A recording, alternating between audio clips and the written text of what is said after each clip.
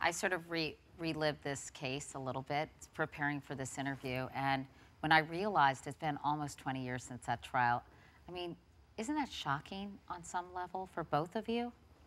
I think when I look at that, it's shocking for me, but because it's so personal and intimate, it feels like just yesterday, and so I have to remind myself that it was 20 years ago. I mean, it's almost half my life now I've lived without my brother, and but it still brings back all that emotion immediately, and I can put myself right back there any second. You know, we saw so many photographs of Ron, but really didn't get to know him as a person. What was he like, Kim? He was, you know, full of life always. He was always such an energy, full of energy to be around. He was a perfect gentleman. You know, he was my protector.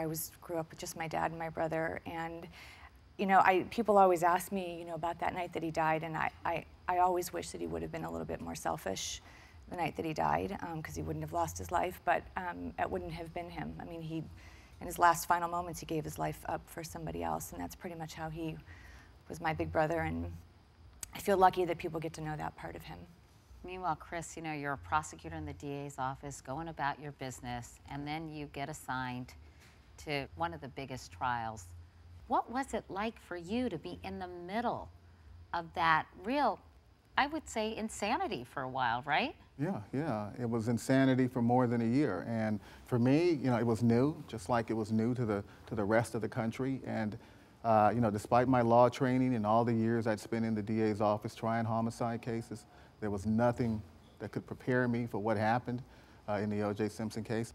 And Kim, for you to have this transpire in such a public way, you know, here you're dealing with the most personal, horrific loss, and to have it play out in front of the entire country and, in fact, the world. Yeah. Was that difficult for you and your family? Absolutely. It must have been excruciating. I mean, you know, people would follow us around, and they would sit in front of our house, and, you know, to have people constantly touching you, and you know, in the one way, it was beautiful because people shared in the loss, and they shared in the grief, and then they shared in the upset in the verdict. I just never felt like I was able to properly mourn my brother's death because it was just always out for everybody to bear witness to.